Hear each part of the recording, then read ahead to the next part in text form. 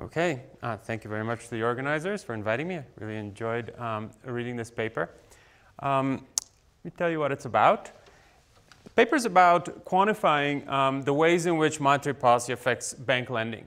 So there are three channels that are very studied in the literature. The paper is going to put those three together and kind of run a horse race, if you will, between them.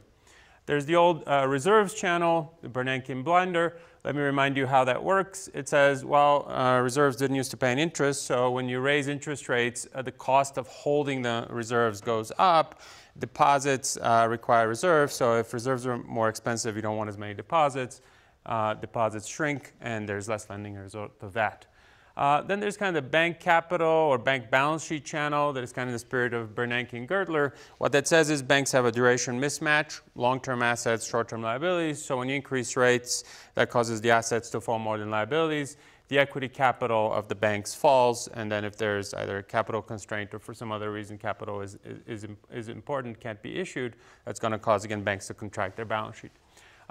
The deposits channel that I've worked on is the newest of these, and the way that one works is that it recognizes the fact that banks have market power kind of over retail deposit markets.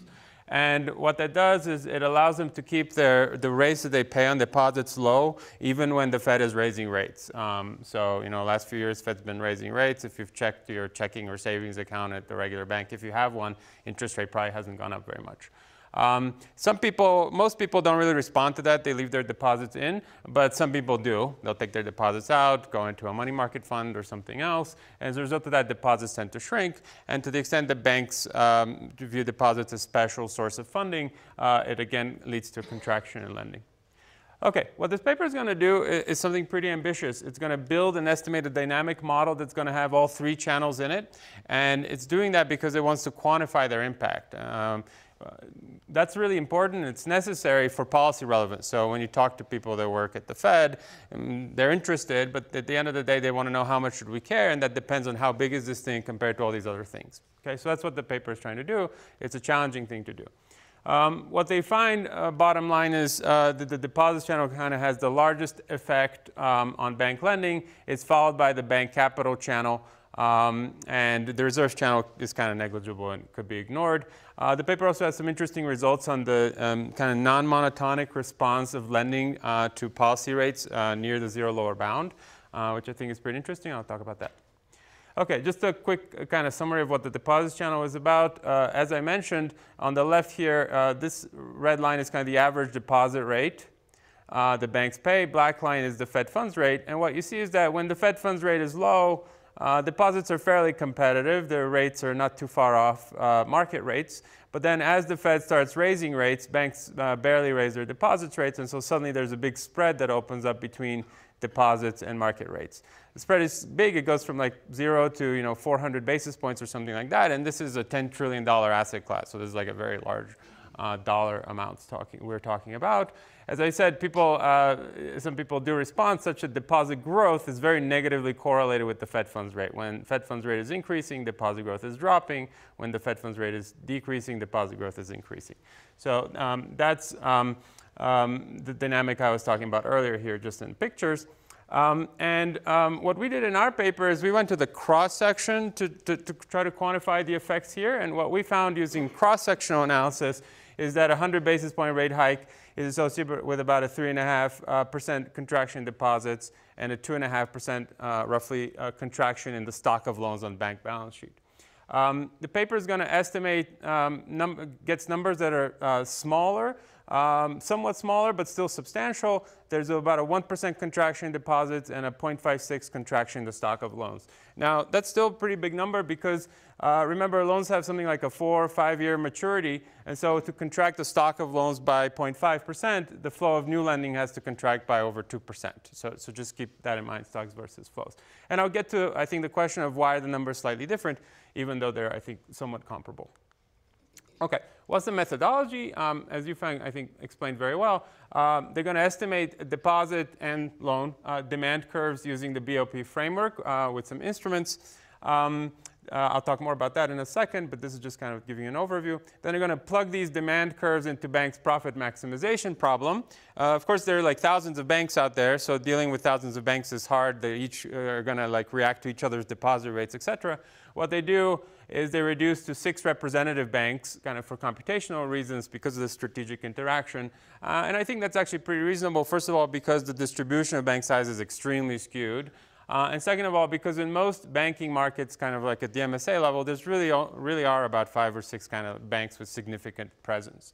So I don't think you lose too much from doing that simplification. Then they're going to use simulated methods of moments based on a time series VAR from the data in order to discipline some of the other moments in the model, such as wholesale funding, dividends, loan demand, et cetera. Now, the key challenge here, and I think this goes back to the issue where the numbers are a little bit different from the cross-sectional estimates, the key challenge here is that the VAR has an endogeneity problem, which is that the Fed tends to tighten precisely when the economy is booming. So the credit contraction you're going to estimate in the aggregate time series might be smaller than the causal impact of the tightening itself, given that the tightening is responding to what otherwise would be strong credit growth. And then they'll examine counterfactuals by removing one mechanism at a time. It's interesting because the order matters given that they interact. So if you remove them all at a time or different orders, you could get different results. Okay, here's a little bit on the BOP method. It was introduced, for example, in the finance and the banking literature by Gregor's work with Hortakshu and Mark Egan. You have the household demand for deposits, depends on the rate deposits are paying. Then there's some observable characteristics and some unobservable characteristics like quality, et cetera. The challenge is that what we want is this elasticity, right? How much our household's going to respond to changes in the deposit rate, but we don't really observe the quality or kind of like this demand shock here. And so what they're going to do is try to instrument for the rate. So if you just regress on the rate, that's likely to be correlated with quality, but they're going to use an instrument for the rate using the salaries and kind of the expense on fixed assets that the bank is paying. So the edification assumption is that these expenses affect deposit rates. If the expenses are higher, the deposit rate has to be lower for the bank to kind of break even, but that they're somehow independent of these unobservable quality and demand characteristics. Of course, the concern is that actually paying more salaries or higher rents could improve the quality of deposits, right? Maybe the branch provides better services. Deposits are often bundled with other products, things like that. They might also be correlated with demand. For example, rents are very high in wealthier areas where there might be more demand for deposits in general. So this is not a perfect instrument. But in particular, what it does, I think, is that it makes it leads to a bias in this elasticity that's towards zero, so that so what you see in the data then is higher expenses. Really, the quality of deposits is going up, and so households don't look like they're responding to the rate. But what's really happening is they are getting more services, or there's more demand. And so the elasticity is going to be biased towards zero. There's definitely more controls that can be thrown in here. For example, the paper could control separately for the mix of deposits between checking, savings, and time deposits, because these offer very different bundles of these services. I think that could go a long way towards kind of taking care of some of this. You could also run it in changes, where a lot of these kind of constant characteristics are going to be differenced out. Okay, let me talk about the bank capital channel, which is one of the important ones here. This is a simple regression of bank stock returns on the monetary policy shock identified from Fed meetings. And it's separated between times when the Fed funds rate was high and when it was low. And what you get is kind of typical, is a small negative number maybe in general. And the interesting thing here is it actually flips to positive when the Fed funds rate is low. I'll talk about that too, but let me just first start with the just baseline number and convince you that it's kind of small even in the high Fed funds rate environment. I think the paper explains why this is happening pretty well. Why is this? So this says you raise the funds rate by 100 basis points, the bank stocks are only going down by like 129 basis points. So it's kind of like 1-to-1. And that's surprising because banks have a duration mismatch of 4 years and a leverage of 10. So a 1% increase in interest rates should reduce their equity by like 40% based on kind of textbook duration mismatch calculation. Model does a good job of capturing the low number. The calibrated number they get is negative 2.8%. And as a result of that, this is really why the bank capital channel doesn't have much of an impact on bank lending, only 0.4%. Imagine if equity went down by 40. That would be much more dramatic. Why is this happening? Well, it's happening precisely because even though there's this big duration mismatch, the rate the banks are paying on deposits looks nothing like the short-term rate. So when interest rates go up, if you were borrowing at the Fed funds rate, you would be getting squeezed all the time. Instead, banks are borrowing at this orange rate here, which is lower and much less sensitive, and in fact tracks almost exactly the rate they're earning on their assets, their income rate. And so banks are pretty well hedged with respect to interest rate shocks, precisely because the sensitivity of the deposit rates is so low, and the model captures this very well. I like these results on the reversal rate, if you will, as kind of Brunemeyer and Kobe coined that term, which says that when rates are very low, there's a further decline. If you decline rates further, there are kind of two effects. There's the deposit effect, which says, okay, well, if rates are low, spreads are going to be tight, so a lot of deposits are going to flow in. That should be good for lending. But on the other hand, banks are becoming less profitable because they're being squeezed by the low rates between their assets and their deposits that they're paying. And so that in the model tightens the capital constraint and causes loans to go down such that the net effect can be negative. Now, I think to remember is banks are holding long-term assets. So like I said, they're pretty well hedged. So if this is a short-lived shock, it's not really going to matter very much. They'll write it out because they'll still have long-term assets that are hedging that. But eventually those long-term assets roll off the balance sheet, and then that runs out. And so it's going to hold for very persistent declines like Japan. And you really see Japanese banks being squeezed in, especially when you get to negative rates like in Europe. And I would just say that this mechanism is actually much more general than the capital requirement. What we're basically saying is that because banks can't really, or to the extent that they can't pay negative rates on deposits, as you get to negative or near the zero lower bound or negative interest rates, you're really squeezing the profitability of the banking sector. And that's going to cause banks to pull back kind of no matter what, whether or not they have a capital requirements. They're just less profitable, right? You can model that. It's not currently in the model as kind of an entry-exit decision of the banks. And I think that just means that this reversal rate type effect should be much more general. It's not really about the capital channel. OK, as I said, the reserve channel can be ignored. The basic reason is because most deposits aren't reservable. Not to mention nowadays reserves pay interest. So even on a priori grounds, I think that this one wouldn't expect it to do much. Let me talk a little bit about the overall effect. Yufeng showed this picture. I think one of the things that's a little bit confusing is the total effect here is 1.5% decline in loans per 100 basis points increase in rates. What's a little bit confusing is, just to make it clear to everyone, is what they're doing is they're removing a channel at a time and then bringing it back in and removing another channel. So these are not cumulative here. And so, so these are really the individual effects of each channel. And so you see that the reserve channel has almost no effect. The capital channel has some effect. Deposits channel somewhat bigger. And then the loan market power channel kind of goes in the opposite direction.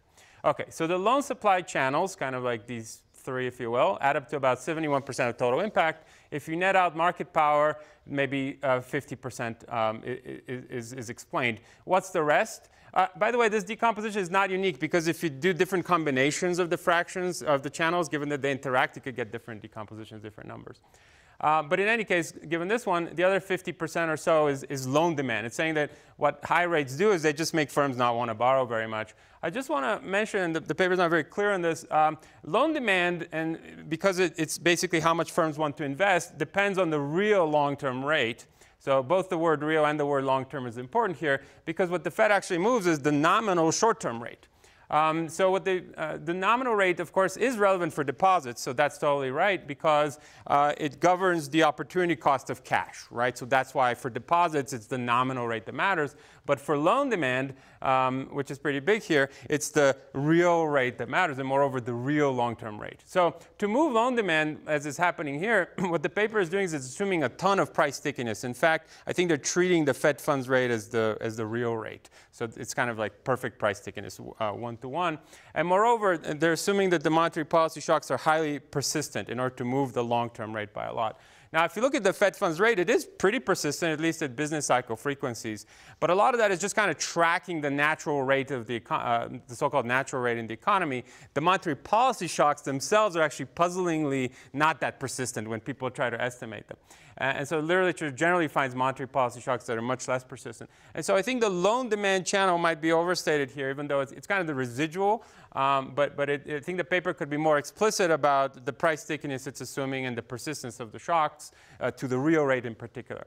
And in fact, the more ambitious thing, maybe a follow-on paper, would be to literally embed this kind of interesting bank-focused paper into the more textbook NK framework. And now you could compare not just different channels on bank lending, but also bank lending channels as a whole against textbook channels about movements in the real rate. Okay, so just to conclude, I think it's a very nice, ambitious paper, really. It provides a tractable, dynamic model that can jointly capture all these existing channels in a unified way. Deposits channel seems to be kind of has the biggest impact. The bank capital channel is weak, mostly because banks are pretty well hedged with respect to interest rate shocks. Reserves you can ignore. And then there's this effect on prolonged near zero rates, which kind of drive banks into a lack of profitability. So my challenge for the authors is if they could quantify now the transmission, not just to bank lending, but now given the transmission of bank lending, can we compare now to other non-bank channels for monetary policy and to see that's really what central bankers really want to know. And for that, you would need to really think hard about price rigidities in order to discipline effects on the real rate. Thanks.